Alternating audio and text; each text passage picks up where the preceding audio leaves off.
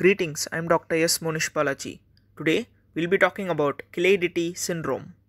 This condition is named after Demetrius Chilaiditi, a Greek radiologist who described the radiographic findings of this condition in 1910 while working in Vienna, Austria. However, the first description of the interposition of colon between the liver and the right hemidiaphragm was published by Cantini in the year 1865. This image shows Demetrius Chilaiditi. So, what is Chilaiditi sign? Chilaiditi sign is a rare radiological finding in which there is colonic interposition between the diaphragm and the liver. It is an usually asymptomatic finding which is discovered incidentally. It is a cause of pseudopneumoperitoneum. This image shows a chest X-ray with white arrows which point to the interposed segment of colon between the right hemidiaphragm and the liver, which appear to be pneumoperitoneum but in reality is pseudopneumoperitoneum or Chilaiditi sign. What is the difference between Chilaiditi sign and Chilaiditi syndrome? Chilaiditi syndrome is the medical condition in which a Chilaiditi sign is accompanied by clinical signs and symptoms. This image shows interposition of the large intestine between the liver and the right hemidiaphragm. Chilaiditi syndrome is a rare condition which predominantly affects older males. The male-female ratio is 4:1. Intestinal, hepatic, and/or diaphragmatic etiologies play an important role in the pathogenesis of Chilaiditi sign as well as Chilaiditi syndrome. Normally, the suspensory ligaments and the fixation of the colon impede interposition of the large intestine between the liver and the diaphragm. However, when there are variations in the normal anatomy, it can lead to interposition.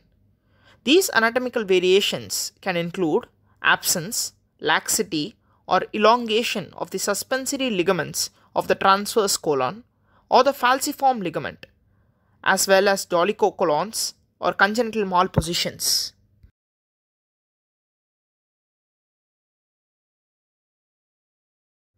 These anatomic distortions can also result from certain functional disorders such as chronic constipation, in which there is colonic elongation and redundancy, aerophagia, in which there is gaseous distension of the colon, cirrhosis, where there is liver atrophy or relative atrophy in the medial segment of the left lobe of the liver, diaphragmatic paralysis, chronic lung disease, which can result in enlargement of the lower thoracic cavity, obesity, and any condition which causes increased intra-abdominal pressure, such as multiple pregnancies and ascites.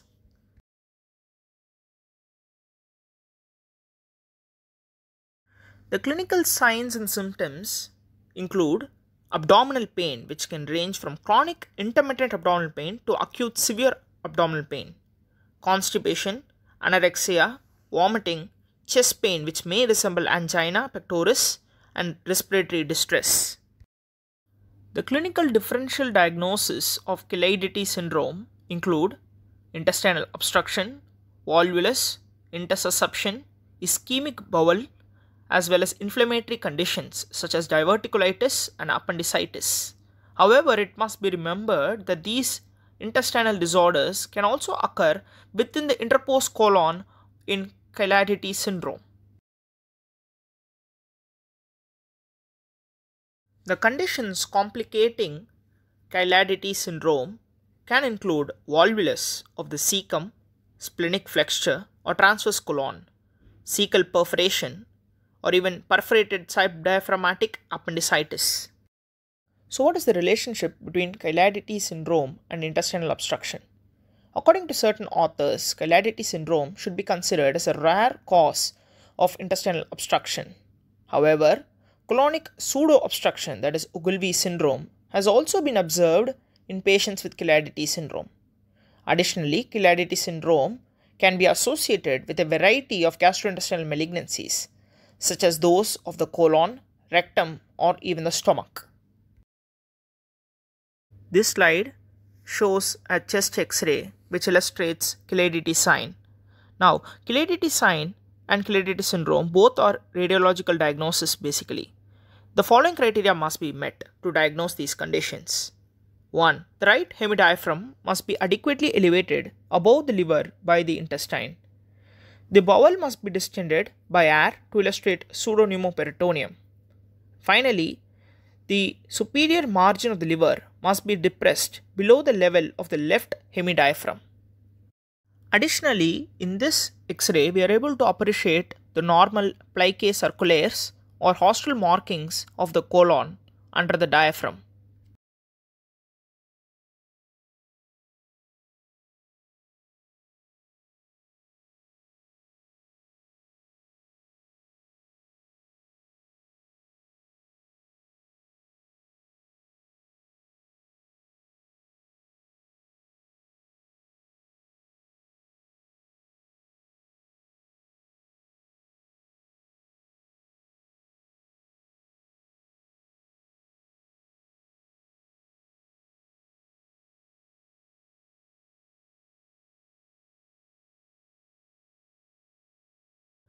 The main important radiological differential diagnosis of Chilaiditi sign and Chilaiditi syndrome are pneumoperitoneum and subphrenic abscess.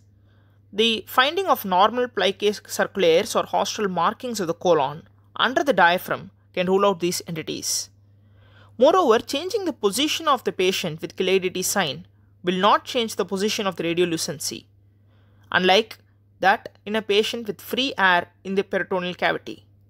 Similarly, when using ultrasound, altering the position of the patient does not lead to change in the location of the gas echo as opposed to a patient with pneumoperitoneum. If a radiograph or ultrasound cannot clearly determine whether the subdiaphragmatic air is free or intraluminal, a computed tomography scan or CT scan is recommended to establish an accurate diagnosis, assuming that the patient is clinically stable.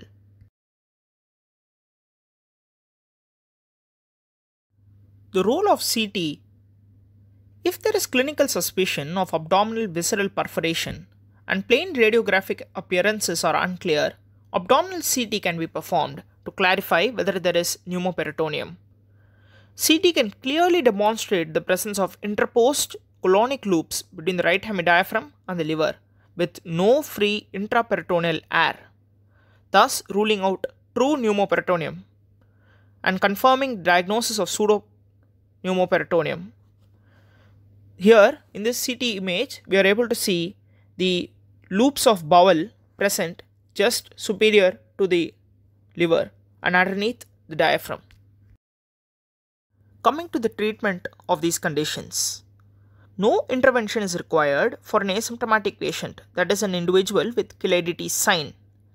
Now, in a patient with Chilaiditi syndrome, the initial management should include bed rest, intravenous fluid therapy, bowel decompression, enemas and laxatives, that is meaning to say that conservative treatment is the first line of management here. Now, repeat radiograph following bowel decompression may show disappearance of the air below the diaphragm.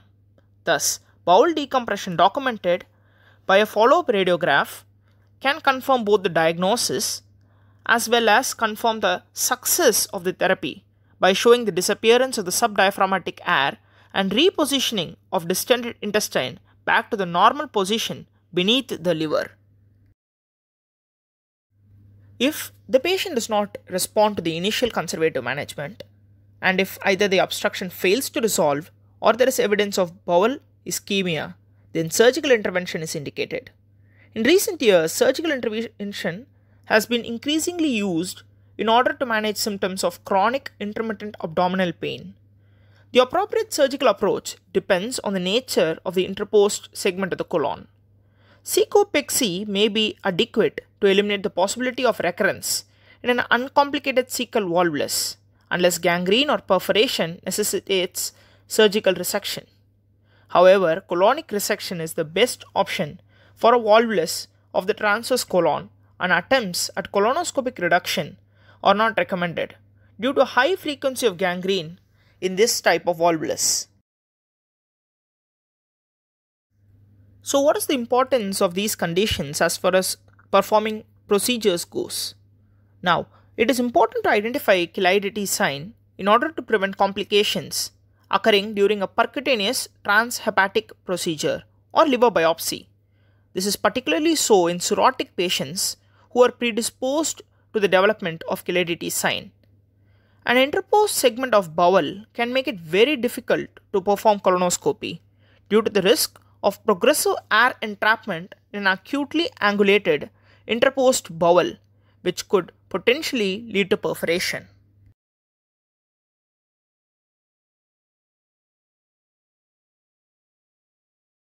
Thank you.